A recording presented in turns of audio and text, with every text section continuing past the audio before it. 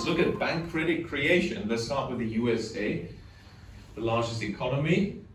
And what we find is, oh, surprise, surprise, we had huge bouts of massive bank credit expansion, peaking here in March, 1st of March 1973 at 16.4%.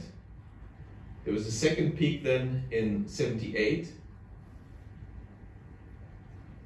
And these, of course, clearly precede the inflation that was measured. The oil price only started rising in October 73. The credit boom started in 71, 13.5%, and peaked by mid-73. So, surprise, surprise, it was the money creation that created inflation, not the war and the sanctions and the energy price shock. And that is a very important lesson, of course, for our present day. Look at Germany, highest bank credit growth in the post-war era. It was recorded suddenly in the early 70s. Credit boom started at 71, peaked in March 73 at 14.4%.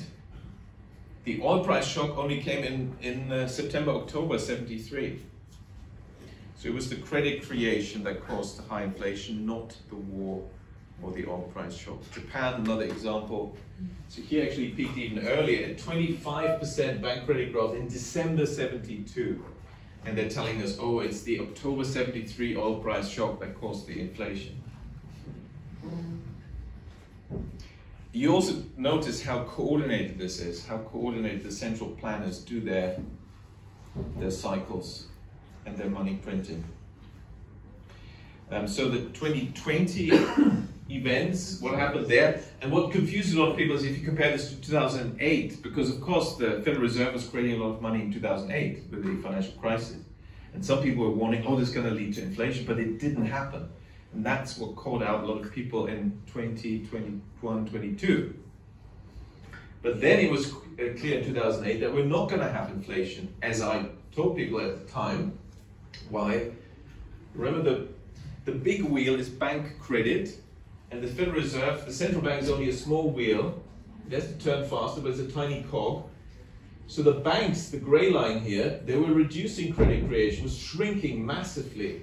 2009, throughout the year, 2008, 2009. So the bulk of the money creation had turned negative.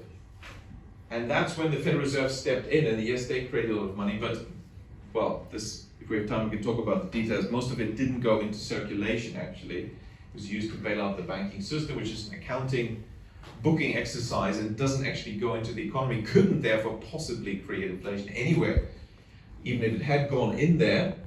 But the main issue was that the banks were reducing the money, so total money supply therefore was not actually expanding. And that's very different from 2020 onwards, where bank credit creation was already growing at over 10%, 11%.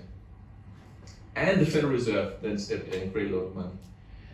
So now the Federal Reserve has been reducing its credit creation for a while already, but bank credit creation remains very high at around 10%, which is among the highest growth rates. So that's why we have the inflation.